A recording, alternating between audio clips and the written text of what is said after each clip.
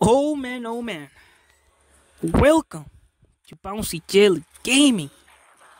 BJG for short. And yes, man. Oh man, oh man. Did I say BJG? I think I did, right? But yeah, man. Here we are. We're playing some Black Ops 3 Zombies. Good old Black Ops 3. Best zombies experience ever made. Hands down. Better than Cold War. I don't care what anyone says. If you guys say Cold War is better than Black Ops 3, you guys are probably high. But here it is, man. This is Black Ops 3 Zombies. Playing more Shadows of Evil. Part 4. I mean, Part 3, if I'm not mistaken. Of my Shadows of Evil gameplay. And, but yeah, man, look at this, man. I'm using the Brecci. Yeah, the Brecci, right? Yep, the Brecci. And I also built the Apothicon Serpent, which is probably one of the most powerful, if not the most powerful, most broken wonder weapon in zombies history, hands down. You know, the Apothicon can literally save you from anything.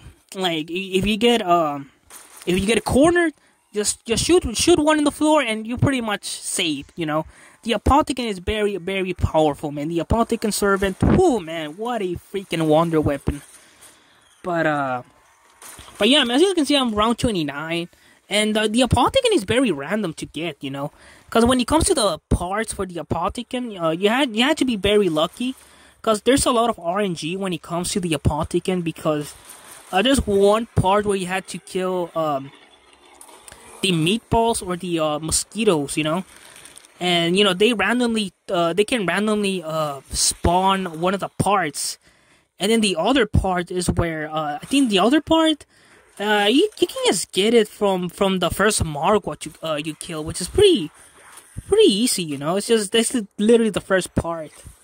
And then the other part, the final part, is also very RNG because you have to harvest the pods, and the pods are very, very random. They can actually give you the one of the parts for the Apothicon they can give it to you early or they can give it to you very late. And in this gameplay, they gave it to me very late, like around 28 or 27, I think. And yeah, man, it is very random to get the Apothicon, but once you get it, man, it is very, very fucking overpowered, man. It is very powerful. It's a lot of fun to use. I think the Apothicon is even more powerful in Revelations, because in Revelations you can actually upgrade it. But in Shadows of Evil, you cannot upgrade it, which is kind of sad, man. It's really sad. But man, the Apothicon is so overpowered. It is very powerful, man. I love it, man.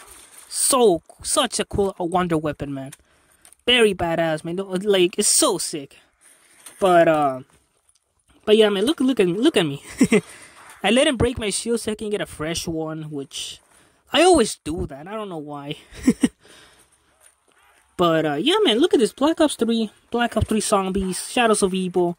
One of the top 5, you know, zombie maps of all time, which I do agree because I have been playing a lot of Shadows of Evil very lately. So I love this map, man. It's such an incredible map. I also have been playing a lot of the Giant because in the Giant you can level up pretty fast. Because you can just camp it out in the I think in the stairways or somewhere, and you can just get headshots until like round 35-ish. And then once you get like to round 35, you have to use the Wonder Waff, which is probably the only savior. I think my highest round in the Giant is probably round 53 or 52, I think. Cause, you know, I used the Wonder Waff like round 40 something. And I started using the Wonder Waff with the one of the gobble gums. I forgot the name of it. Alchemical Attentis or something. Attentis or something, I think. That's one of the gobble gums where you can just get infinite ammo by just shooting the zombies, which is pretty powerful. And the good thing about the gobble gum is that it's one of the classic ones, so they're pretty much free. You don't have to get them from the you know, the liquid Dibinium or whatever. So it's pretty nice. But yeah, I might have the Giant, some Black Ops 3 Zombies, the Giant gameplay, probably next week or so. Cause I'm enjoying a lot of Black Ops 3.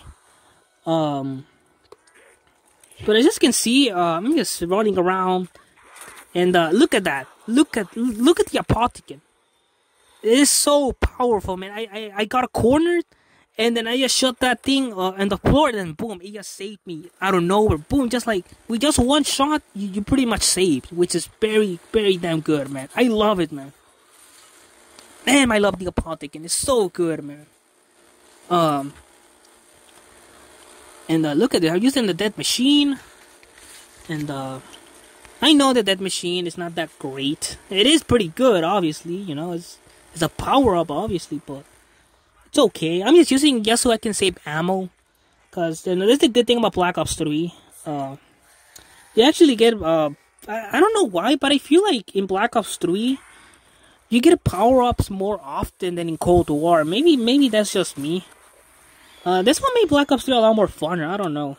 It's weird. And look at this, man. It's so sick, man. Shooting the meatballs and shooting the zombies. But yeah, man, not gonna lie, man. Call of Duty right now is pretty dry. Which is weird because I actually do enjoy Call of Duty. But here's the thing, man. I haven't bought Call of Duty for the past 2 years. You know, I never bought Modern Warfare 2019, and I never bought Black Ops Cold War. And I might buy it later down the line once it has more zombie maps, because right now Black Ops Cold War is very lacking. So, you know, I don't know, man. Like right now, Call of Duty is very lacking, man. It is lacking drastically, which sucks. I'm not gonna lie.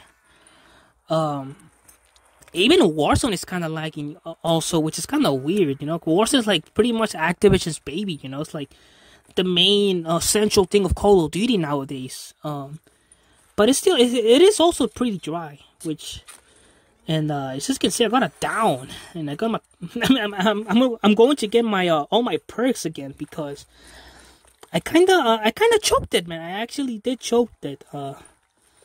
But yeah, look at me. I'm just sliding all over. Man, I really love the movement system in this game, man. It's so sick. You can just slide multiple times, which is pretty much infinite sprinting if you guys don't think about it, you know? Which is very damn good, you know? And I'm running around the map like crazy. And I'm going back to the... Okay, I'm going back, never mind. But, man, the Apothicon is such a clutch, man. It's so clutch. Without the Apothicon, I will probably be dead, you know? I do have the little Arnie's, but I haven't even used them, I think, which is kind of weird, you know? I think the little Arnie's will benefit me a lot more than the Apothicon, because, you know, so I don't have to waste ammo for it, you know?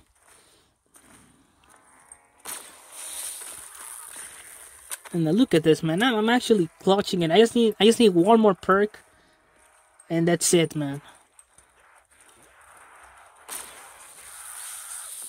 Ooh, man. The alternate ammo types in this game were very powerful, man. I really missed them.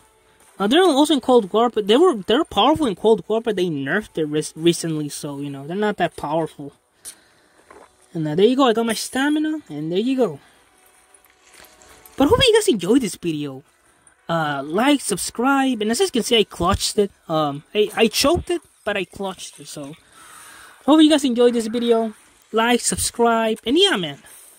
Take care, and see ya, guys.